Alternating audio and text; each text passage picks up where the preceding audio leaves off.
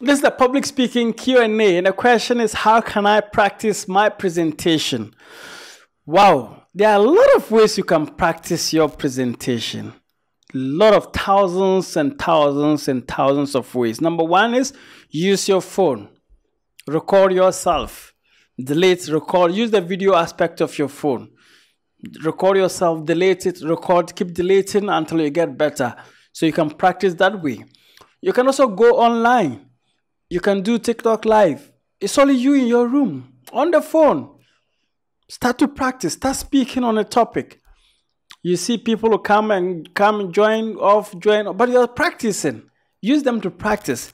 You can do Zoom meetings to practice. You can also practice with your family and friends, your colleagues at work, classmates, your family, your friends. You can use them. Let them sit down. You practice in front of them. And the more you practice, the more you get better. You can also read aloud to practice. Or just read aloud. Pick a book, pick a phone, pick anything, any material that you can find. Read it aloud for 10, 20 minutes or 30 minutes. Because the more you read aloud, the more you get better. The more you read aloud, the more you keep improving. And above all, the best practice that I love is to keep speaking. Look for opportunities to speak. Daily, day in and day out, look for opportunities to practice and speak. Because the more you keep speaking, the more you get improvement. And the more you keep improving, the more people will invite you to speak more. Be a master of ceremony, MC, announcer, whatever it is, just keep speaking.